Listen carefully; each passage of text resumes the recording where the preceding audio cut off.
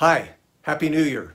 Can you believe 2021 has finally arrived? May God grace us with hope and strength and health in this coming year. I'm Eugene Scott, and we're St. James Presbyterian Church. We're delighted that you're here worshiping with us this morning, worshiping Father, Son, and Holy Spirit, who's never put off by what the world has to offer. He's never surprised, never shocked, but always willing and open to have us enter his presence and worship. And so let's do that together this morning.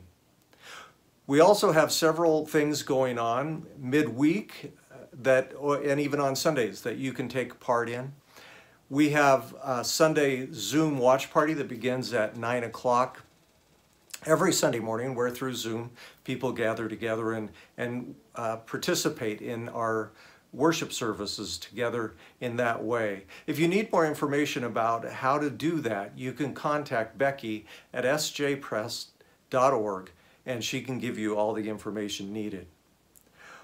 Also, beginning on January 7th, on Thursday evenings, running through February 11th, we're going to be studying Philip Yancey's book, Prayer, Does It Make Any Difference? Philip Yancey is an award-winning author, just so kind and calm and intelligent. We'll be watching his videos, and I'll be leading a discussion through the book and around the videos each Thursday night at 7, as I say. We'll explore prayer, which is the heartbeat, the very foundation of our relationship with God. No question will go unexplored. Yancey is so good at asking and addressing, maybe not fully answering, but addressing even the most difficult questions about prayer, such as, does it make any difference? So please join us for that, if you will. Our preschool, also on January 5th, which is a Tuesday, will have a fundraiser through Romano's. And when you go to Romano's and check out, some of your proceeds will be donated to St. James Preschool. That's from 11 a.m. to close, carry out only, and it's going to be a great way to give to our kids in this coming year. We have a lot of things going on. If you want to ask for prayer, that's one of our greatest gifts, is that we can lift up together our needs, our praises to God in prayer. And so please let us know if you have any prayer needs in this day or in the coming weeks to start this year off with God walking before us, beside us, and behind us. In Genesis 27, Isaac blesses his son Jacob. The blessing is so beautiful. He says to Jacob, "May God give you heaven's dew and earth's richness, an abundance of grain and new wine." Jacob didn't deserve that blessing, but received it nonetheless, and God fulfilled it. This is because God's mercy is never-ending. It's new every morning and every year. Whether we feel like we have earned his blessing or not, God continuously brings it in every sunrise and sunset, in every new year. And so let's together this morning worship this God of grace, this God of mercy, this God of unending love, who's starting this year off with us. Let's worship God.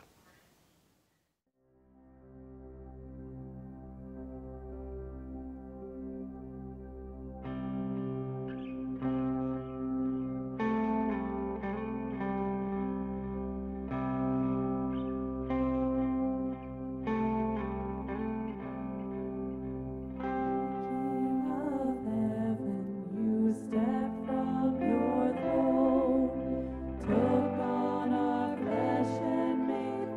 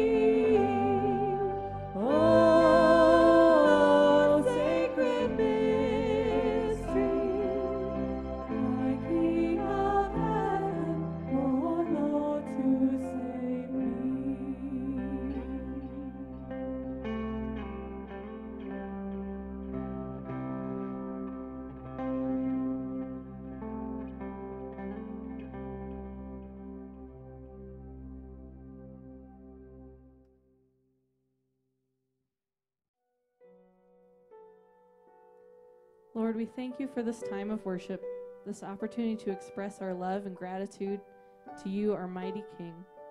We pray that you continue to move through us, guiding our steps and providing for all of our needs. We are in awe of your majesty and pray that our joy in you radiates through everything we do.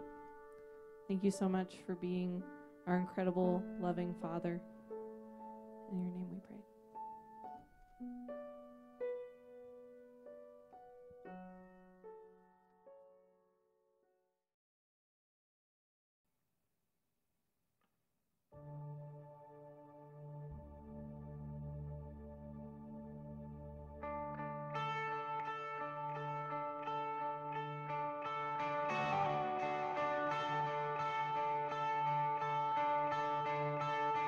The splendor of the King, clothed in majesty, let all the earth rejoice, all the earth rejoice. He wraps himself in light, and darkness tries to hide, and trembles at his voice, trembles at his voice. How great is our God? Sing with me, how great is our God? And all will see how great is our God.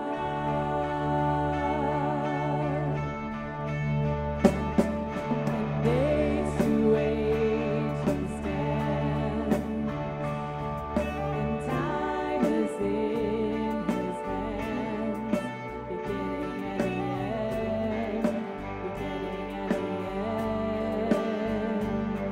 The Godhead three in one, Father, Spirit, Son, the Lion and the Lamb, the Lion and the Lamb.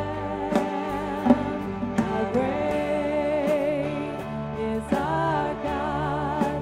Sing with me, how great is our God? And all will see how great is our God. He's a name above all names, name above all names, worthy of all praise. And my heart will sing, how great is our God. He's a name above all names, name above all names, worthy of all praise. And my heart will sing, how great is our God. How great is our God? Sing with me, how great is our God? And all will see how great is our God.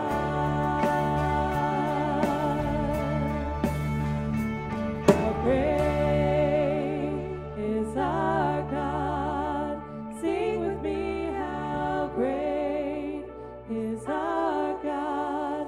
And all will see how great is our God.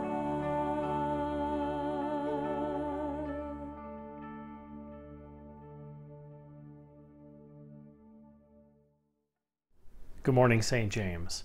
My name is Craig Thigh, and I'm the Associate Pastor, and I'm so happy to get to pray with you this morning. Please join me in prayer. Almighty God, thank you for this time, this place, this space, and this new year. Lord, you are the creator and sustainer of life and the universe. You are constantly renewing everything in creation. You were before all things, and you hold all things together. We are grateful for your merciful hand in sustaining all creation. Lord, we find peace in the knowledge that you are truly in control. As we enter this new year, Lord, we ask that your Spirit guides us through each of our steps. We pray that our hearts will desire you deeply above everything else this year, that you, Lord, will be our priority. We pray to you that when we fall away from keeping you first in our heart, that you will provide us with a merciful reminder of your love and care. Just as we must be born again to inherit the kingdom of God, we pray to you for renewal this year. Through renewal, we pray to strengthen our hearts in you and to allow us to use that heart to best serve you and to humble ourselves so we can best serve others, to love our neighbor. Increase our appetite for your word this year, Lord. Lord, we pray for our ministry partners as we enter into 2021. We pray that they may continue doing your important work, that they can grow your kingdom and share the good news of Jesus to the whole world. Keep watch over them, protect them, and strengthen them through your everlasting love. Lord, we pray for all of those in our congregation, our communities, our families, friends, and the greater world who are sick and suffering. You are the great physician, able to work wonders and do the impossible. We pray for their healing, their comfort, and that all who suffer may experience your loving embrace. As we enter into a new year, we pray that our world will be less divided and more united, together as children of God. Lord, keep us far from the intent of the enemy. Remove from our hearts the inclination and desire to sin. Allow us to turn to our neighbor and our enemies in forgiveness, mercy, and repentance, just as you approach us with mercy and forgiveness when we sin and repent. Thank you, Lord, for drawing us to you, for making us a new creation in Christ and giving us a new heart and a new life.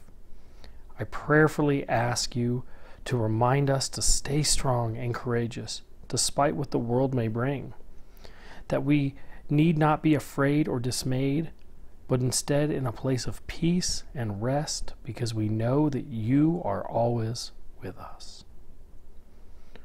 Let us now take a moment for personal prayer and confession.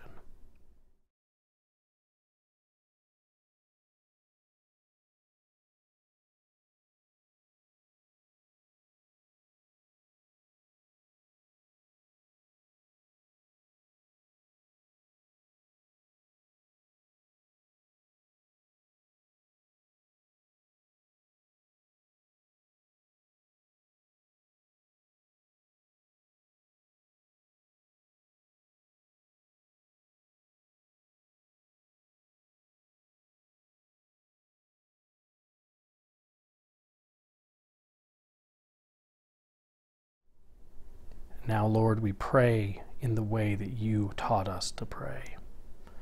Our Father, who art in heaven, hallowed be thy name. Thy kingdom come, thy will be done, on earth as it is in heaven. Give us this day our daily bread, and forgive us our sins, as we forgive those who sin against us.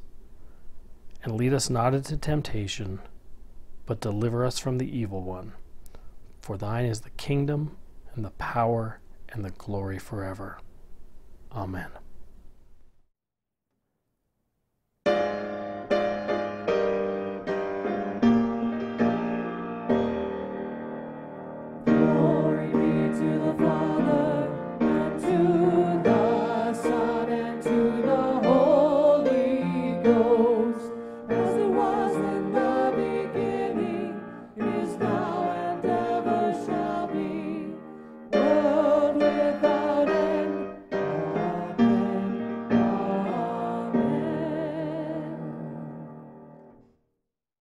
So Jackson, I have a fun game that I thought we could play today. I made flashcards, and it's a guess the superhero game. So I'm going to read you a clue, and you have to guess which superhero I'm talking about. Does that sound good?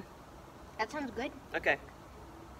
The first superhero is known for having very strong morals. Jesus.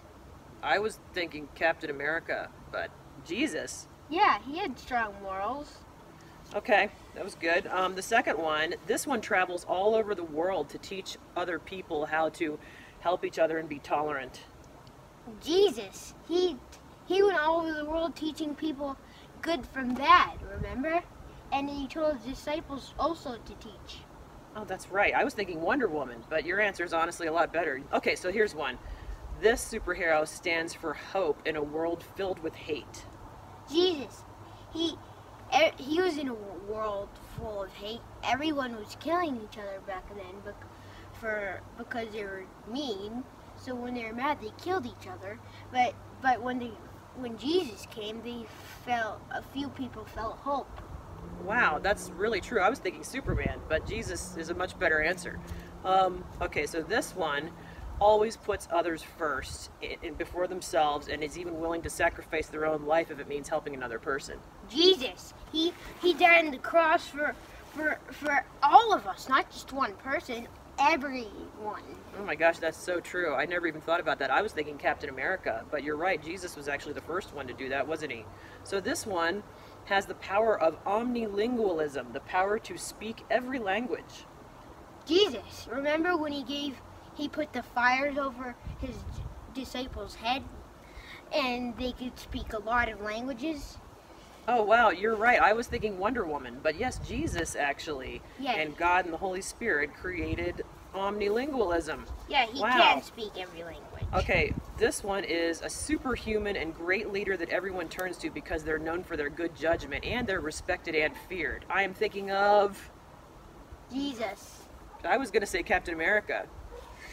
Jesus. But he was known for his good judgment, right? Yeah. Yeah, and did people fear him at all? Yes, they feared him a lot. Why? Because of his powers. What powers? All of them. To raise people from the dead, stuff like that. Oh, that's right. Who did he raise from the dead? Lazarus and the girl. Oh, that's right. That's awesome. So the last one, this one has experienced great suffering, and they use their powers to prevent people from having to endure the same pain they have. I'm thinking of Jesus. I was going to say Spider-Man. No, Jesus, he died on the cross, and when Peter chopped one of the soldiers' ears off, he replaced it back then and told Peter, "Do not hurt any of these people. These are my children." You're right, and he went through more suffering than anybody did, and he did that for all of us, didn't he? All of our wounds combined that we've had is still not even close to as much as he suffered. Well, buddy, I think you just reinvented this entire flashcard game, as well as the word superhero. Good job. Yeah, the whole thing means, it's called, change it to the Jesus game, okay? That sounds like a good idea. Today we're covering some sections from the Gospel of Luke, and did you know that the word gospel means good news? So the Gospel of Luke is interesting because it's not just a list of teachings of things we need to do to be good enough. Instead, it's a story, the story of Jesus' birth, life, death, and resurrection. And the good news is it isn't just a list of things we need to do, but instead the story of what God has already done for us, like send us the ultimate superhero, Jesus. The next time you watch a movie about superheroes, think of it this way. It's not that Jesus has the same qualities as these superheroes. Instead, these superheroes have the same qualities as Jesus. Let's pray. Dear God, thank you so much for sending us the ultimate superhero, your son, Jesus. In your name we pray. Amen. Happy New Year. Have a great day. Happy New Year, St. James. We are so grateful for your continued financial support of our church and our ministries. It is because of you that we are able to change lives both locally and globally. Paul, in his letter to the church in Corinth in 2 Corinthians 9:7 says, "Each of you should give what you have decided in your heart to give, not reluctantly or under compulsion, for God loves a cheerful giver." As you prayerfully contemplate your giving this year, I would implore you to do it from a place of joy. When you give from a place of joy, you are reminded of what God graciously gives you. Thus, our giving becomes an outward expression of our trust in God and our thanksgiving for his ever-renewing glory to us. Now, friends, is the time for the offering.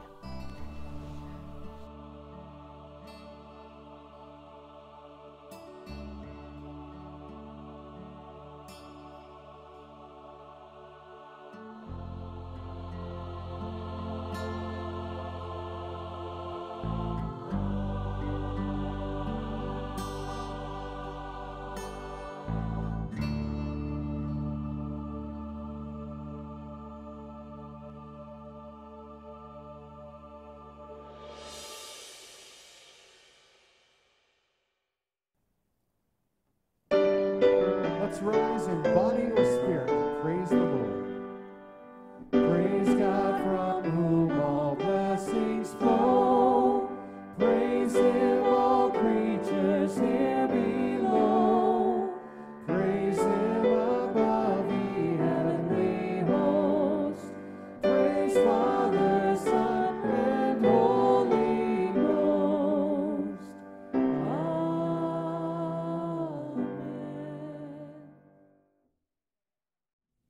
My name is Wayne Darbone. I'm pastor here at St. James, and I want to invite you to join me as we dive into God's Word with the first 4 verses of the Gospel of Luke, Luke 1, 1 through 4. Hear God's Word.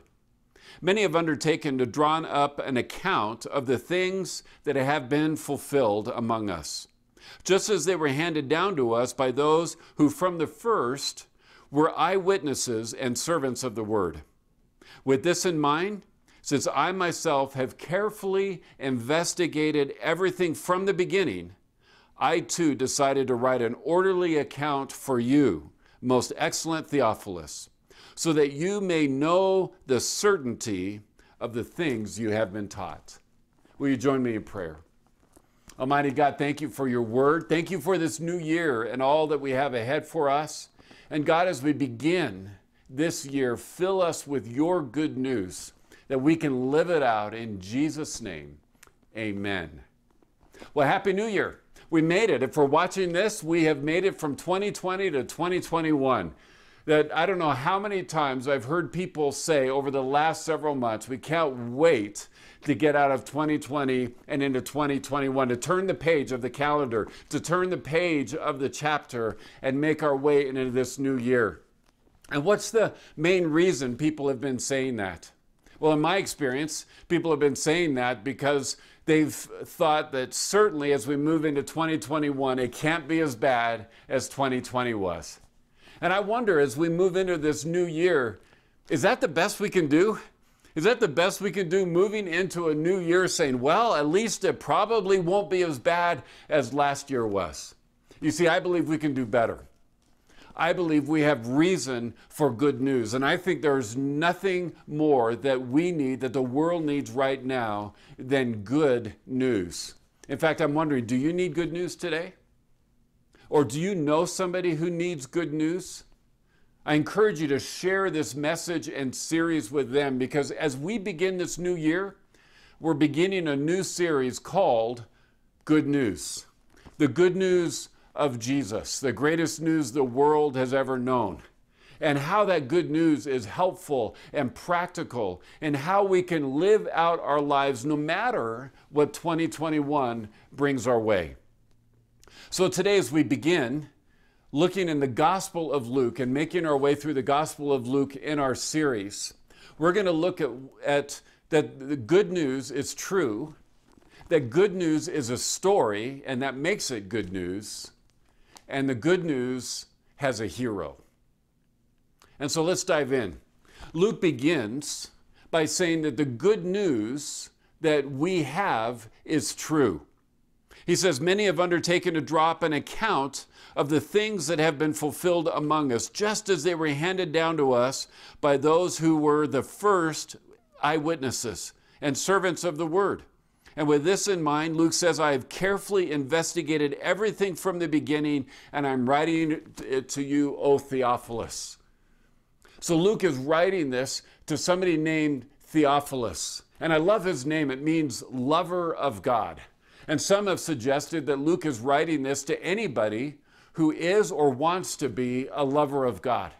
But most scholars, and I agree, that believe that there was an actual person named Theophilus, somebody who was investigating the story of Jesus, investigating who Jesus was.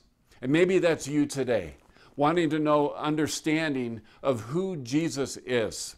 And the first thing Luke tells us is that this story is true, that there were many accounts given of Jesus' life that people have written, but there were also eyewitnesses. And not only were there eyewitnesses, but that Luke has worked very hard to taking painstaking detail about the truth about Jesus' life. And all of this is important because what Luke is telling us is good news is not good if it's not true. Let me say that again. Any good news is not actually good if it's not true. That we need good news that is true. And Luke is saying that there are eyewitnesses, there are detailed accounts. And Luke, like Mark and Matthew before him, wrote the story of Jesus out just shortly after Jesus' life, death, and resurrection. That there were people still alive who experienced it, that there were these eyewitnesses. For example, when Luke tells about the story when Jesus feeds 5,000 men and all the others who were there were people who were there. If it wasn't true, there would be people who would say, I tracked Jesus' life pretty closely, and that just didn't happen. Or there would, if it did happen, but it happened differently than how Luke presented it here, they would say it happened, but that's not exactly how it happened. But not only for challenges, it also helped to verify that for those who were there, they could say, I was there, and that's exactly how it happened. There are others who wrote stories about Jesus' life that didn't last because they couldn't be verified. But Luke takes great effort as a physician, somebody who pays attention to detail, to tell the story accurately so that we can know it's true. He says, I write this so you can know with certain, O Theophilus. And I think this is important. It's important that we know that the gospel is true, that the good news is true. And as we understand that it's truth, that we can base our lives on it, I want to encourage you to today, because it's true. Don't believe the gospel because it meets your needs, even though the gospel does and will meet your needs. Don't even believe the gospel because the gospel will lead you into an intimate relationship with Almighty God through Jesus Christ that will transform your life. It will do that. But don't believe the gospel because of the things it will do for you. Believe the gospel, and you can believe the gospel because it's true. And that's important in these days. There are some people who say, I don't know if it's true or not. I just know it works for me. And we just count truth as a matter of perspective. That what's true for you is true for you, and what's true for me is true for me. But what we need is good news that is true. And so what Luke is telling us is that unless it's true for everybody, it's not helpful to anybody. Unless the good news is true for everybody, unless it actually happened, it's not helpful for anyone. And the good news is that the gospel is true. But secondly, Luke makes it clear as he begins that the gospel is good news because it's a story. And the fact that it's a story makes it even better news. Now, what do I mean by that? Twice in these beginning 4 verses, Luke says, I give an account. I am telling you the story of Jesus' life. And that's important because many people look at Jesus as the founder of a religion, and the founder of every religion out there has a book. And that book is filled with teachings. And the goal of the teachings is for people to accomplish what is meant to be accomplished by that religion. But you see, the Gospels, the Gospel of Luke and the other 3, Mark, Matthew, and John. And the Bible as a whole is not meant to be a list, a collection of Jesus' teachings. Instead, it's a story. Now, why does that matter? It matters because we respond differently to teaching than we respond to stories. And here's one reason. The onus of teaching is on the student to apply what they've learned in order to accomplish what they're wanting to accomplish. Let me say that again. The onus of teaching is on the student to apply what they've learned in order to work hard and accomplish what they're wanting to accomplish. So, for example, I have a friend of mine who just took a master class in grilling and smoking meat. And he loved it. He said it changed his life. Now that he's completed the class, he's received the teaching, the onus is now on him to work hard and apply the teaching that he's experienced to accomplish what he wants to accomplish. That's true of any teaching, and that's true of any religion. Because religion says, here are the things that we must do, the teachings we must follow in order to accomplish what we want to accomplish, to be able to experience peace in our lives, in order to have a relationship with God. But you see, the good news is that Luke doesn't give the gospel of Jesus as a list of Jesus' teachings. He doesn't say, oh, Theophilus, here is a compendium, here's a list of all of Jesus' teachings for you to follow. No, he said, I give an account. I tell you the story of Jesus. You see, because we respond differently to a story than to teachings. Where teachings put the onus on us to work hard and apply the teachings to accomplish what we want to accomplish, the story is something that we receive and tells us what somebody else has done. You see, the good news of the gospel isn't that it's filled with teachings that we need to try to keep in order to be good enough for God, but it tells us the story of what God has done for us through Jesus. Isn't that great news? That the gospel means we are saved by grace. We are not saved by our actions in response to Jesus' teachings. Instead, we are saved by Jesus' actions in what he has done for us. What he has done for us in the incarnation that we've just celebrated at Christmas. What he's done for us through his teaching and his miracles. You see, Jesus' teaching are included in the Gospels, but they have their meaning and power in the context of his life and what he accomplished for us, ultimately on the cross and in his resurrection.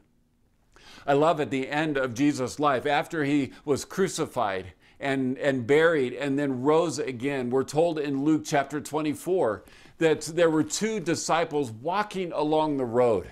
And they were talking, and they were talking animately. They were excited, and they had a stranger come up to them and join them as they were walking. And the stranger asked them, "What are you talking about?" And the two looked at him and said, "What do you mean, what are we talking about? We're talking about what everybody's talking about. That there was a guy who came, and we were sure he was going to be the Savior. He was going to redeem Israel. He was going to be the Messiah. And yet they killed him. And he was crucified on the cross, and he was sealed in the tomb. And yet some of our friends went to go visit him in the tomb, and the tomb is now empty, and we're not sure what to make of it." And then Jesus, who is that stranger who had joined them on the road, said this in Luke 24. He said, "How foolish you are, and how slow to believe all that the prophets have spoken. Did not the Messiah have to suffer these things and then enter his glory?" And beginning with Moses and all the prophets, Jesus explained to them what was said in all the scriptures concerning himself. And then we're told as they make their way to the village, they break bread and they discover that it was Jesus. Do you see what Jesus did? Jesus shared the gospel by telling the story of what God had been up to from Genesis and then now all the way through Revelation. That the good news is a story, not just a list of teachings. a story that declares the good news of what God has done through Jesus. And it's good news, Luke tells us, because there's a hero in the story. We're told as the story unfolds and as you and I are going to experience in these coming weeks, that as the story unfolds, that there is a hero to that story. There is one that we can turn to and trust, who is Jesus. I was reminded of this recently when I was reminded of a conversation that the two most read authors in the English-speaking world of the 20th century had with each other. Imagine this. The two most read authors in the English-speaking world of the last century were taking a walk together. It was J.R.R. Tolkien and C.S. Lewis. Tolkien was a Christian. Lewis was an atheist. And as they were taking this long walk, Lewis said something along the lines of, I am stirred so deeply by those great old stories with that ancient hero who sweeps in and saves the day. And he said, they stir me so much, but it's too bad they're all myths. And Tolkien looked at him and he said, they're not all myths. He said, the story of Sleeping Beauty, the story of Sleeping Beauty that points to the great truth that true love can break the spell of evil on people's lives. Or the story of the Beauty and the Beast that points to that great truth that sacrificial love can transform something horrible that takes place. And then Tolkien continued and said, and there's that other great story, the greatest of all stories, that story of Jesus. Jesus who was born and laid in that humble manger. Jesus who was pursued in an attempt that Jesus would be killed by a king who was after him but escaped narrowly. Jesus who grew up and took on all of the great oppressive forces of evil, and also those great oppressive forces of evil took him on and killed him. But the story wasn't over. Jesus rose from the dead, conquering death and evil once and for all. And then Tolkien turned to Lewis and said, you see, that's the beauty of the gospel.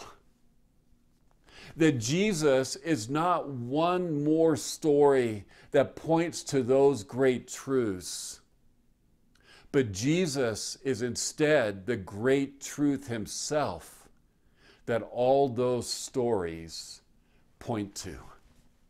Jesus is the Prince whose true love is able to overcome that evil curse in people's lives. Jesus is the Beauty who through his sacrificial love is able to conquer the powers of evil and transform those horrible things that take place in our lives. That Jesus is that hero of heroes in the grand story of the world, in his story, he is the hero of heroes who is able to slay the great dragon. He is the one who is able to put down the villain of evil and to wipe away every tear. That Jesus is the hero of heroes. And he's not only the Bible's hero. He's not only the gospel's hero. He's not only the hero of the world and the hero of history, but he can be your hero. He can be the hero who walks with you and brings salvation. For we don't need a teacher, we need a Savior. And our hero is Jesus. And that is good news. Will you pray with me, please? Almighty God, we thank you. We thank you for the good news that is true, that we can bank our lives on. And we thank you, Lord, that your good news is not a list of rules or a list of teaching that somehow we need to accomplish on our own effort and our own strength. But the good news is the story of your saving work, your saving action on our behalf, that we are saved by grace through your sacrificial love.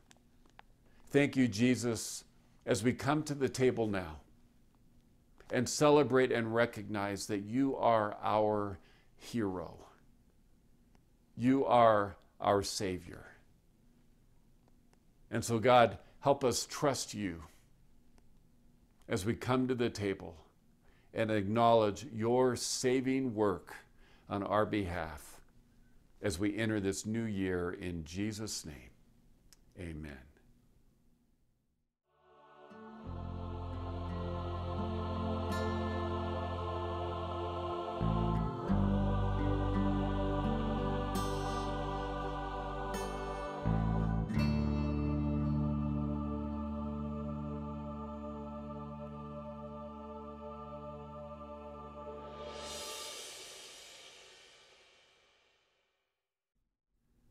I want to invite you now to enter into a time of communion. If you need a moment to pause the video and collect your elements, feel free to do that. As we gather around the table, in our own homes or wherever we may be, we gather around Jesus' table, that he is able to gather us together, that on the night in which Jesus was betrayed, he took bread, and after giving thanks, he broke it. And he said, "This is my body, which is given for you. Eat of it in remembrance of me." And in the same manner, after supper, he took the cup. And he said, "This cup is the new covenant, the new promise, shed for the forgiveness of sins. Drink of it in remembrance of me. For as often as you eat this bread and you drink this cup, you proclaim the Lord's death until he returns." Will you pray with me? Lord, we thank you for this feast of your grace. We pray, Lord, you would meet us here in the intimacy of the time, in the unfolding of your story in our lives and through us.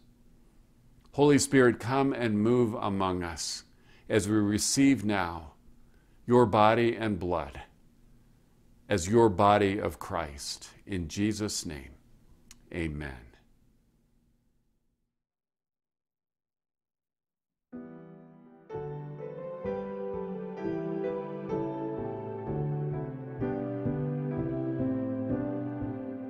One bread, one body, one Lord of all, one cup of blessing which we bless,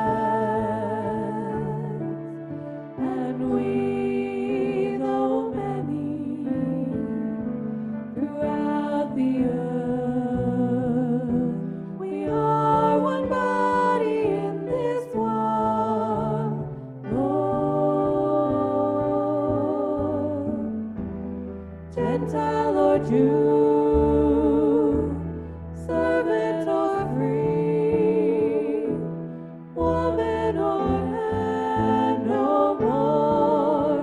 One bread, one body, one Lord of all, one cup of blessing which we bless, and we, though many,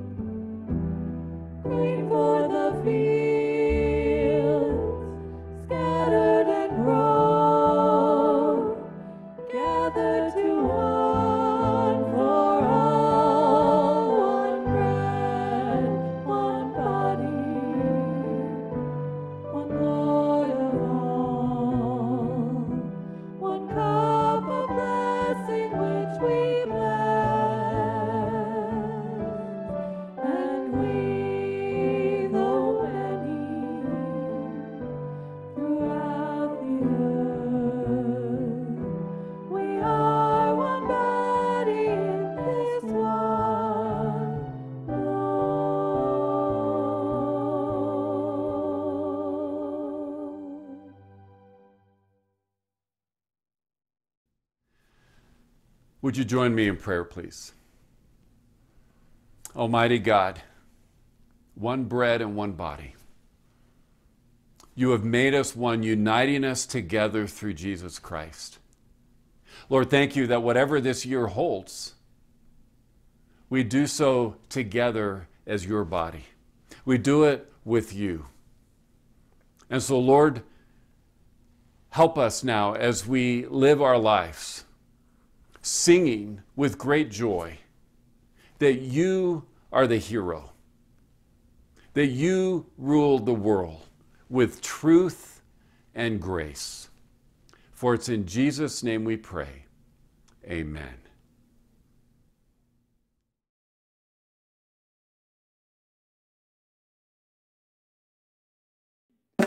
Joy to the world, the Lord is come. Let earth receive her King. Let every heart prepare him room. And heaven and nature sing, and heaven and nature sing, and heaven and nature sing. Joy to the earth.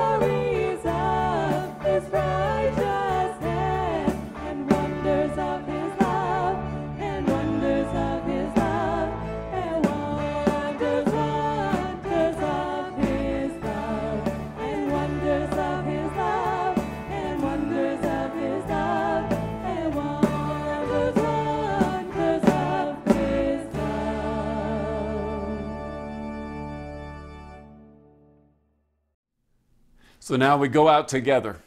Joy to the world. In a new year. His unfolding story happening through us. And there's no telling the possibilities. Because he is able. He is able to do immeasurably more than all that we can ask or imagine. According to his power at work within us.